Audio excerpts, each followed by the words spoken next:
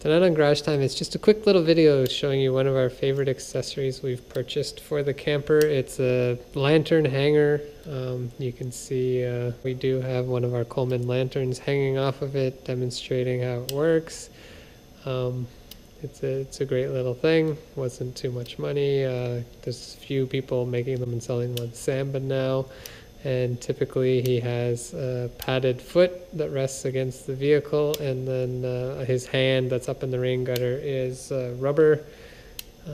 Obviously the bay window, split window, they all have rain gutters, so it can be used on either of these vehicles, and depending on where you place them, how close the lantern actually hangs to the vehicle. I know there I've got it resting on the window, so the lantern is fairly close, but yeah, there it is.